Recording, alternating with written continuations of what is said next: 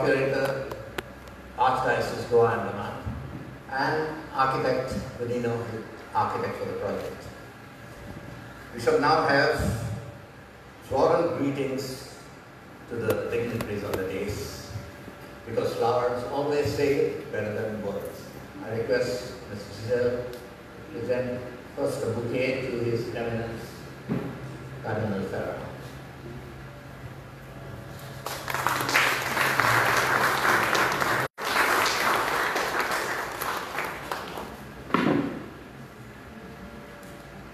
A bouquet to Father Noel.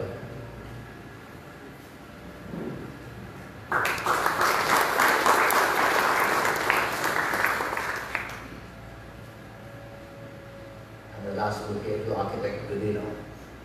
Deliver his welcome address, Father Noel.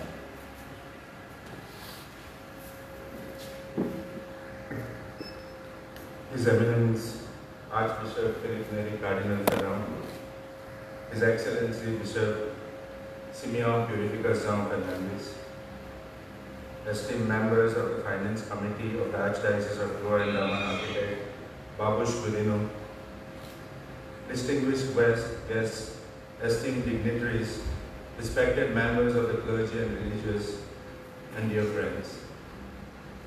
It is with immense pride and heartfelt joy that I stand before you today as we gather to celebrate this momentous occasion, the blessing of the restored spaces at St. John of the God here in the beautiful and historic village of Old Goa.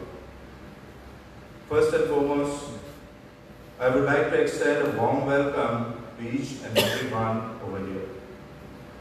Your presence here today is a testament to your commitment of preserving our rich heritage and nurturing the spiritual and cultural fabric. The St. John of God, a place steeped in history, has long served as a beacon of hope, compassion and service to the marginalized and the needy. The sacred space has witnessed countless stories of faith, healing and resilience over the centuries. It is a place where the spirit of charity and benevolence echoes to the walls and where the legacy of St. John of God continues to inspire us. As we gather after the blessing these newly restored spaces, I wish to narrate to you the challenges that we encountered in the process of the restoration. The structure was handed back to the Archdiocese by the Congregation of the Franciscan Hospitaller Sisters of the Immaculate Conception somewhere in 2021. The structure was used earlier as a residence for the sick and the aged. The challenge before us was how to recast the use of the building from residential to institutional.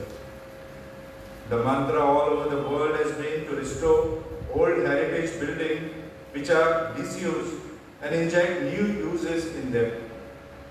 I was in Portugal a few months back. When I visited the bishop's house in Porto, I saw a food outlet inside the bishop's house. My next visit was in Braga. Braga has been a religious heartland of Portugal and today has the highest concentration of religious monuments without the help of some funding agencies or the government funding. Other challenges before us were to locate the toilets for the institutional use at strategic location, vis-a-vis halls and other administrative use, integrating outdoors with indoors, and irregular landscape and hardscape space. The architect Babush and Noah have negotiated very well with these issues and came out with exceptional creative ideas. There are other problems like the seepage through the walls and ceiling, loose lime plaster, steep roof, termite infestation, worn-off doors and windows, etc. We were able to solve these problems as we had an excellent team of engineers under the leadership of Godfrey and contractors, and we thank them all. I would like to take the moment to express our gratitude to God as there were no accidents on the site and to all those who have played a vital role in the restoration project.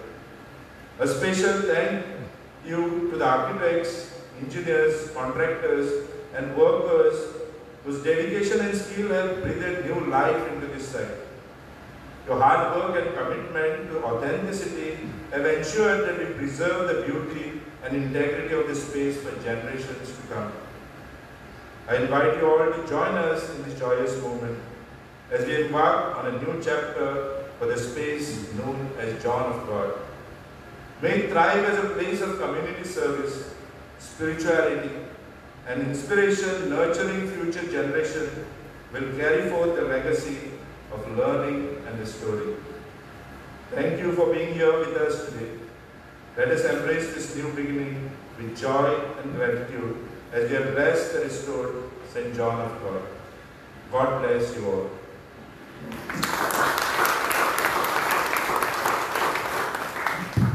Thank you, Father Noel.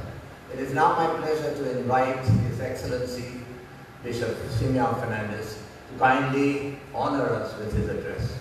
Your Excellency.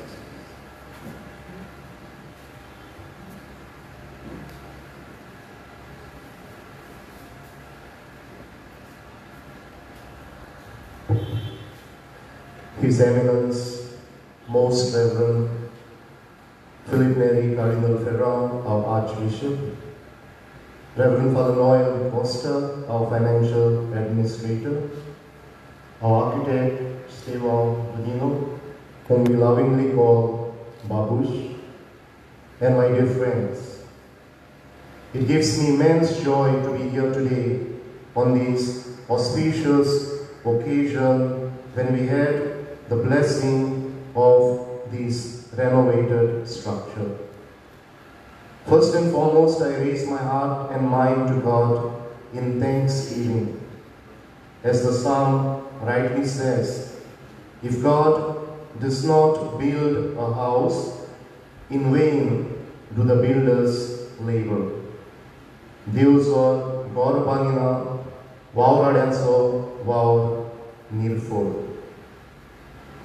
It is often said, coming together is the beginning.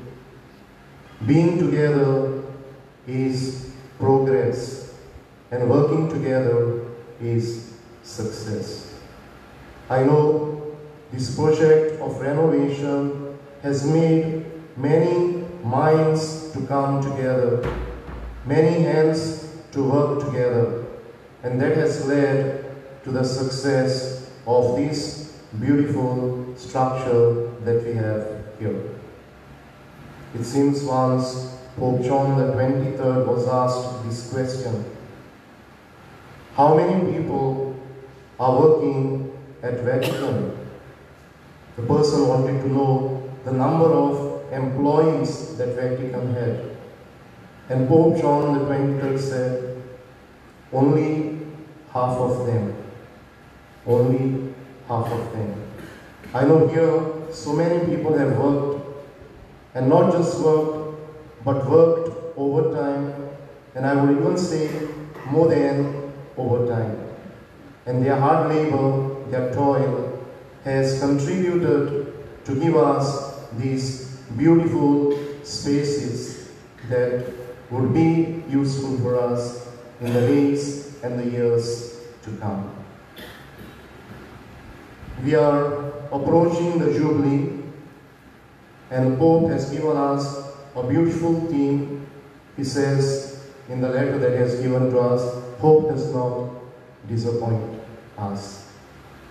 I have an unwavering hope that the spaces that are here in this building will definitely continue to help us spiritually and also in other ways.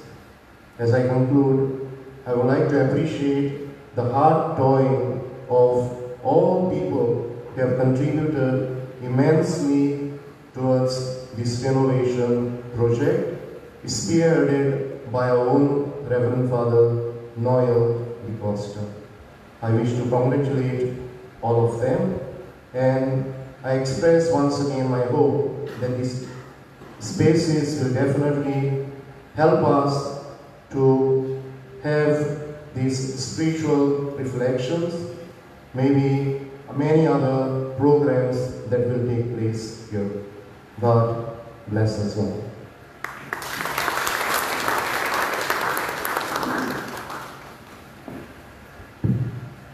Thank you, Your Excellency, for those kind words of appreciation, which I'm sure will hold our team, the project team, to even greater achievements in the future. When you undertake a project of this magnitude, it is imperative that you put together a dedicated team to work towards its success.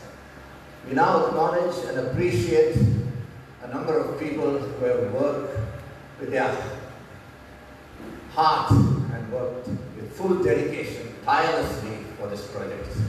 We shall present them with mementos at the hands of His Eminence Cardinal Ferrer and His Excellency Bishop Simeon.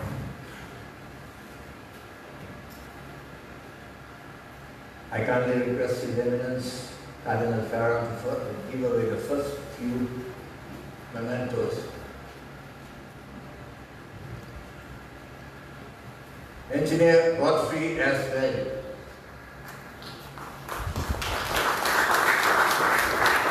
And we applaud ladies and gentlemen. Engineer Guru Prasad Kadolkar. I think he's stuck in traffic. Architect Esteban Budino.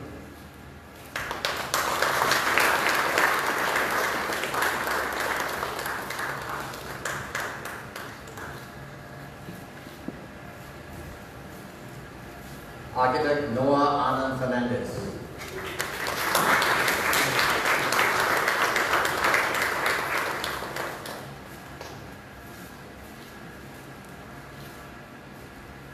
Mr. Vitus Calera.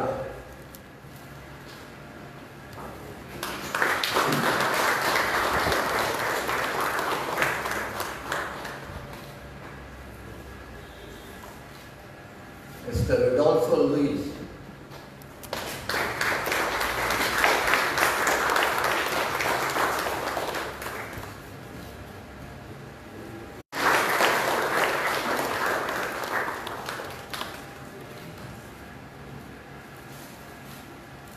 Mr. Kevin Miranda.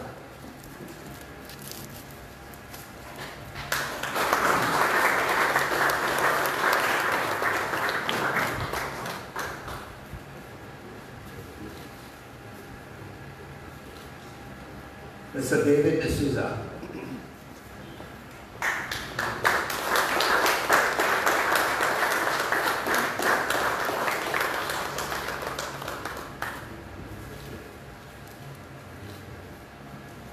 Thank you, Your Eminence. I now kindly request Bishop Simeon to hand over the next few mementos.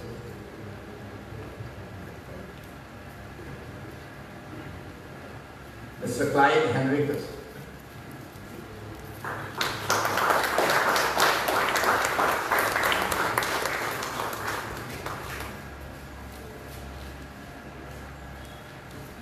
Mr. Osbert Vaz.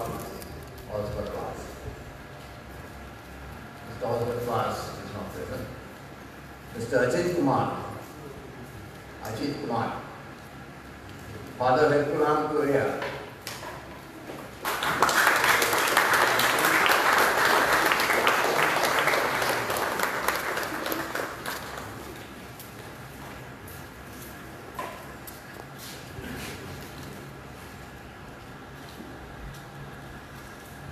Architect Enrica Vania Fernandez.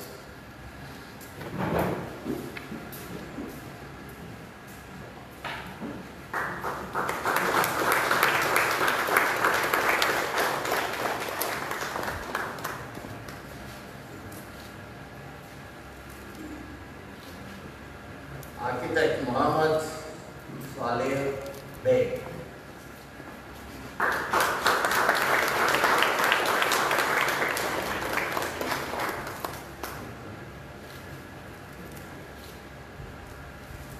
Architect Nathaniel Ratnakar Gupdale.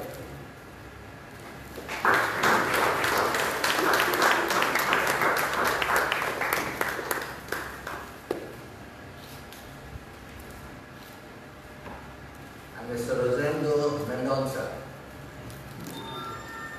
He is not present. Thank you, Your Excellency. Ladies and gentlemen, one more round of applause for the entire team.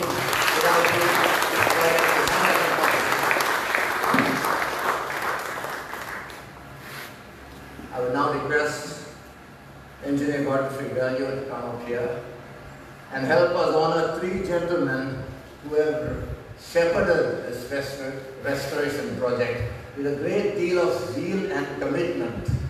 We shall present bouquets to them.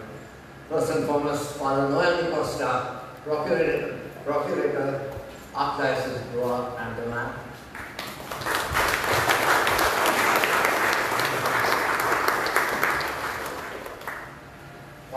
Father Mario Souza, Assistant Procurator.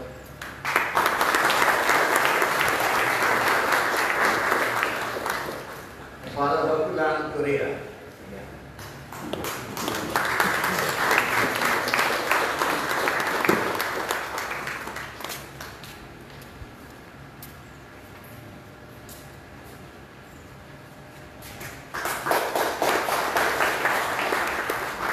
We are also honored to have in our midst the Sarpanch of Old Goa, who I request to kindly come forward and receive a bouquet.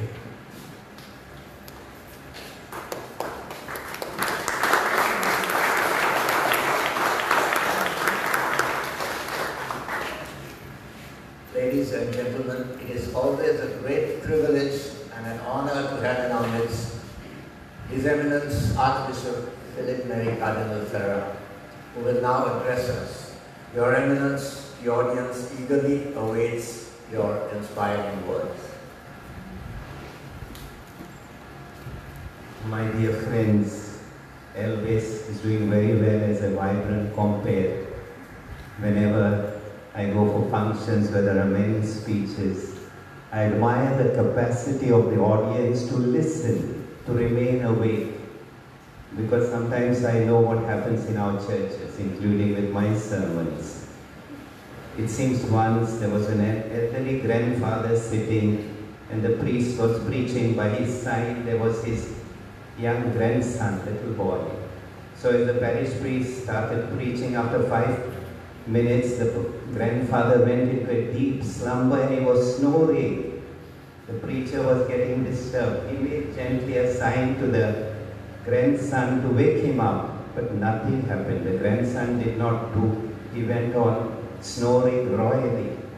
After the mass was over, when the priest went to the sacristy, he called the grandson and he told him, "My dear boy, did you hear your grandfather snoring? I made a sign to you to wake him up. Why didn't you do anything?" And little boy said, "Why should I wake him up? You put him to sleep." Okay, the parish priest drew the clue and he said, "Next time when you come with your grandfather, if you wake him up and I make you a sign, I will give you 50 rupees. The boy was enthused, he was enthusiastic. But next Sunday when he started his sermon, the old man was snoring. The father made a sign, nothing was happening. He went on snoring. When the priest went to the sacristy, he called the little boy and said, "I promised you 50 rupees, you were so enthusiastic, and you did nothing." He said, "My grandfather said if I don't wake him up, I'll give you 100 rupees.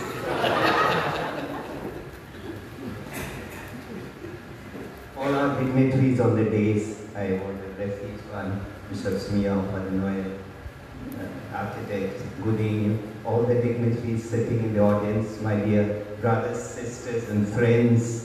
I'm extremely happy to be here today to see this renovated residence of St. John of God. Yet to be renovated. There is some work with this type of projects. It's not easy to complete everything. As you will notice, some things are yet to be accomplished. But I think exposition is a good milestone to try to hurry up many things that need to be done. I'm sure the remaining works will be carried out. This is an important house with a rich history. And I would like to give you a few tidbits of this St. John of God.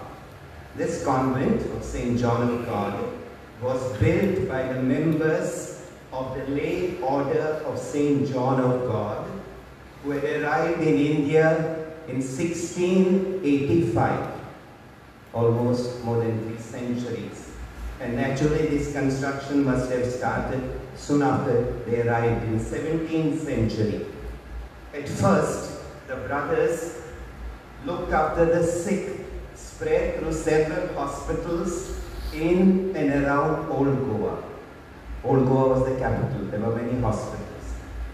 This convent was built as their own hospice for the poor of the city of Old Goa. And the brothers lived on alms. They begged and looked after the sick and the poor. The church is dedicated to Our Lady of Good Success. And this 2-story convent building is characterized by multiple hip roofs, you must have noticed, also known as pagoda roofs, characteristic of Goan monastic and palace architecture of the 17th century, of which few examples still remain. The convent still maintains most of its built structure, and I'm happy that our excellent gifted architects, engineers, with the support of all their collaborators, have kept the structure. This convent was abandoned in 1835 when the religious orders were expelled from the Portuguese colonies. It was repaired by the Portuguese military force stationed there till December 1961, when Goa was liberated by the Indian Army. Later in 1964, it was taken over by the sisters of the congregation of the Franciscan Hospitallers, who, as Father Noel reminded us in his introductory words, ran a home for the aged in this place. The sisters moved out from these premises a few years ago to occupy new installations a few meters away from here. The sisters have a home for the aged.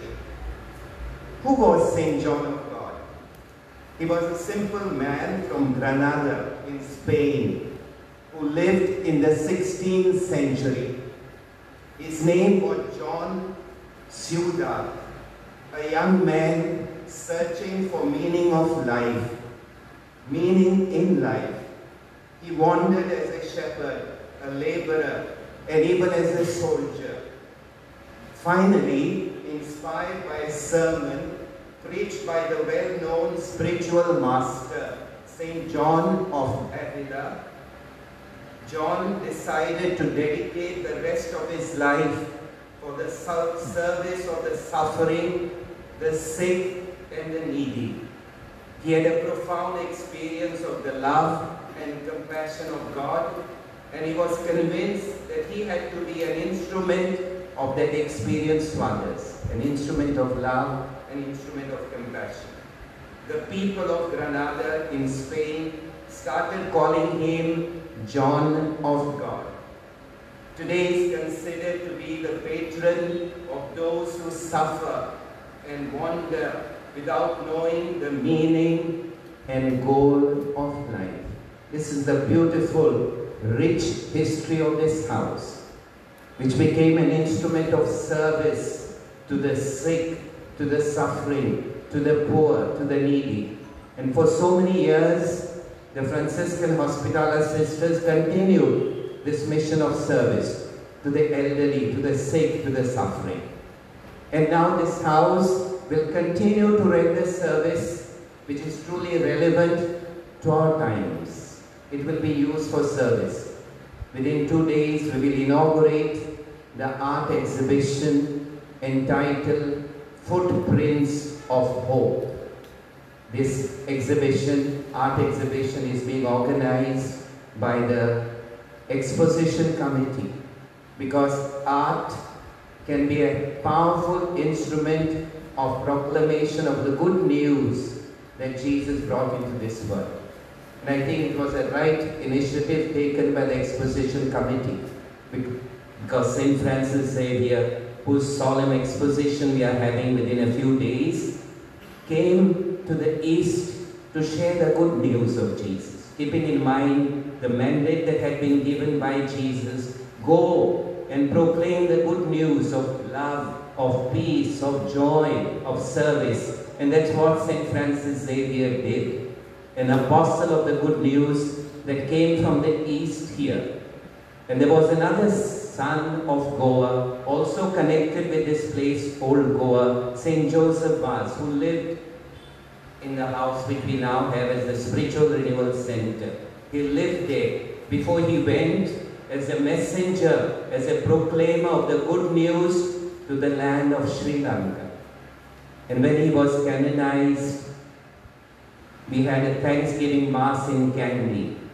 And on that occasion, the Bishop of Kandy said, was it not for this son of Goa and India, there would not be a single follower of Jesus on the island of Sri Lanka. Francis Xavier came as a proclaimer of the good news. Joseph Vaz went as an evangelizer, proclaimer of the good news. And in the lives of both of them, we see this spirit of service. Francis Xavier, coming from a noble family, who had such an important position in the Society of Jesus, chose to live in the hospital, serving the poor, the sick, the suffering. Joseph Vaz went to Sri Lanka and spent himself in the service, especially when this pestilence of smallpox struck, and when the doctors, nurses, the kings, all the authorities ran away from Kandy, Joseph Vaz, with a group of followers of Jesus, rendered service to those who are dying in the forest, forgotten by the society, forsaken by their family members. It is the same mission of service that will be continued from this house, service in ways that are relevant for us today to proclaim the good news. One beautiful initiative, as I said, is the art exhibition that will be inaugurated day after tomorrow, and which will be open to the public during all the days of the solemn exposition. But there will be here workshop for restoration, other activities and programs, maybe extension of the Museum of Sacred Art, all modern means for us to continue the mission given by Jesus to us, his disciples, to proclaim the good news. I wish to congratulate, without mentioning too many names, because we have heard them, we have given them small tokens of appreciation. The tokens are not proportionate to the depth of gratitude that we feel for all those who are involved in this challenging, difficult project of restoration. I thank all of them, beginning with Father Noel, the priest collaborators, Father Irkulam and others, Babush, all the architects, engineers, workers, painters, electricians, all those who have worked. I thank you for all that you have done with so much love and dedication. And I pray that this St. John of God may continue its beautiful mission of service to the church, service to the society, service to humanity. Thank you. God bless.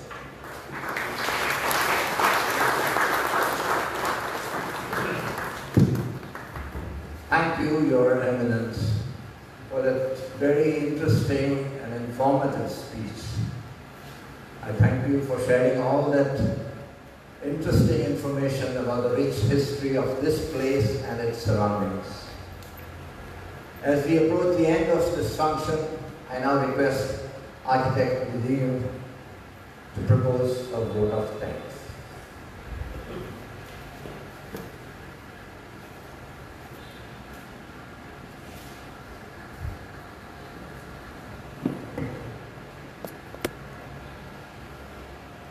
Good evening, everybody. Good afternoon, sorry. First, I would like to thank His Eminence Philip Neri Cardinal Ferran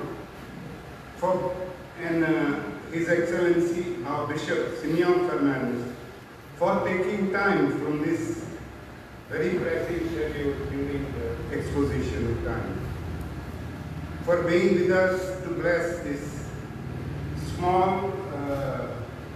rather small work of the entire work which is going on of the exposition.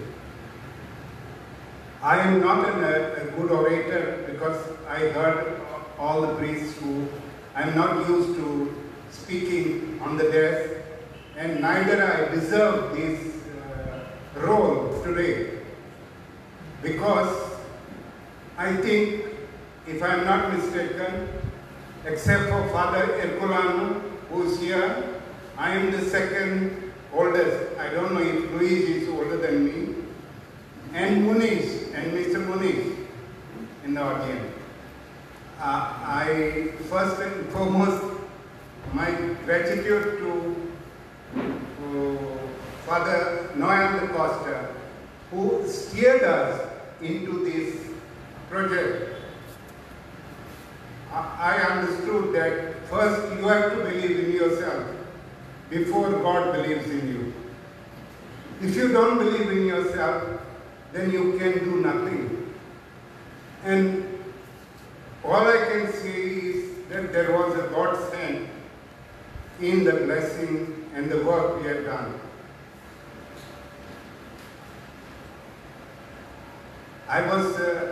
My role of describing the project was nicely taken over by Father Noel de Costa, and the history of the building also by His Eminence Philip Neri, so that I have very little to say about the vote of thanks, which is a thankless job.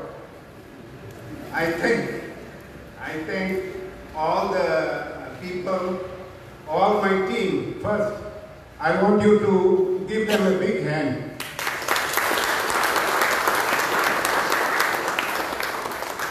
Led by the able leadership of Godfrey Value.